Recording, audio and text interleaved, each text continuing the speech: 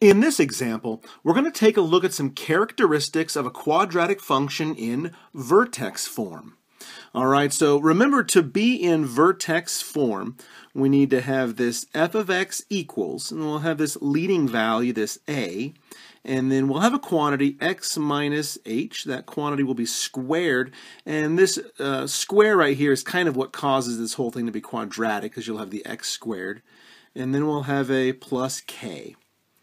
One thing that's really nice about vertex form that standard form doesn't offer us is that simply by looking at a function, we can tell what its vertex is going to be.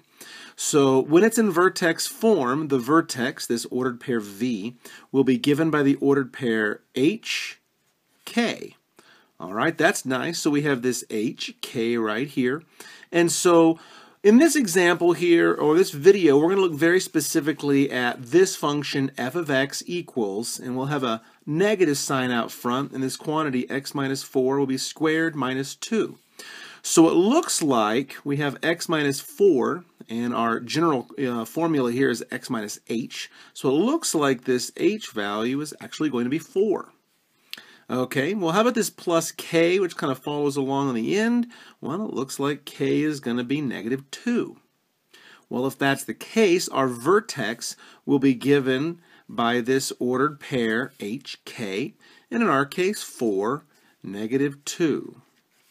Okay, so that's the first thing we'll talk about, is the vertex of the parabola. And of course, when you graph a quadratic function, it's going to be a parabola, and it's going to be kind of that U shape that opens either upward or downward.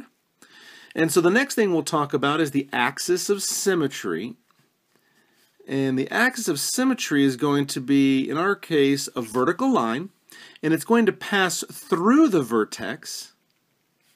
And what happens here, this axis of symmetry, we have the two legs of the parabola, and they're kind of mirror images across this axis of symmetry, across this vertical line. And so you'll see it on the left one opening upward, or on the right one opening downward. The two legs, again, kind of symmetric about that line. Nice mirror images.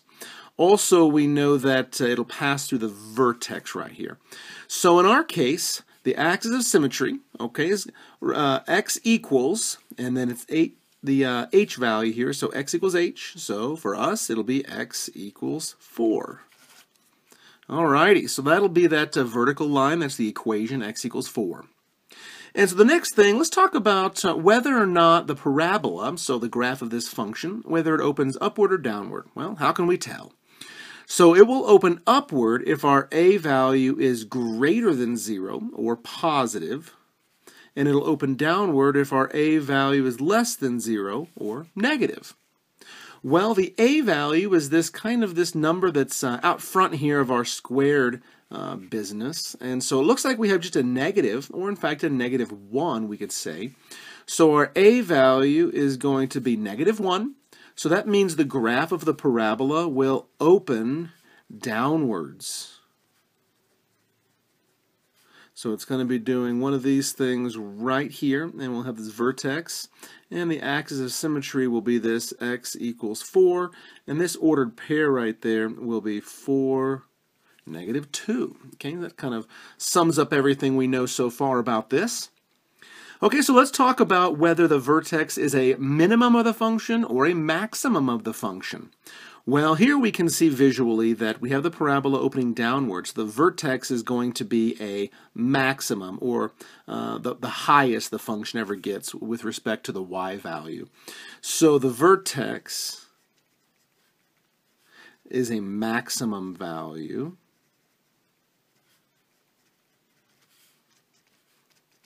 All right, and so perhaps let's talk about the domain and range as well. Okay, we'll put the domain there and the range right over here. Okay, so we know that we have our vertex, and I'll just rewrite it here, at 4, negative 2, and that'll kind of play a nice part here. So for our domain, range, and also what we're going to talk about next. Okay, so the domain, remember, for parabolas is all real numbers. So we can just say negative infinity to positive infinity. There's our domain, right? But our range, however, is dictated by whether or not our parabola opens upward or downward. And so we can see that it's opening down. So the y values will be going down to infinity. But remember, we do have a maximum y value. It's this y value right here, which is -2. Because remember, this is an xy ordered pair.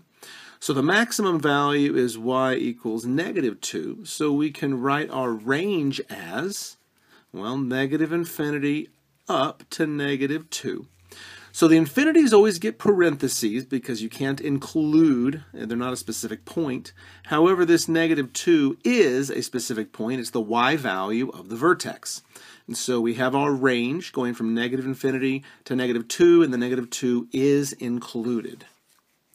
All right, the last thing we want to talk about, on what intervals is the graph of our function increasing? And on what intervals is the graph of our function decreasing? Okay, well, we've already decided that this is what our parabola looks like. It's opening downward, which means it's going to be increasing to the left of our vertex and decreasing to the right of our vertex.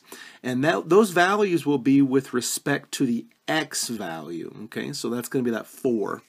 And so we know it's going to be increasing then from -infinity up to 4. So I can say -infinity up to 4. And it'll be decreasing then starting at 4 and heading up to +infinity. So here's kind of the last little pieces we can talk about.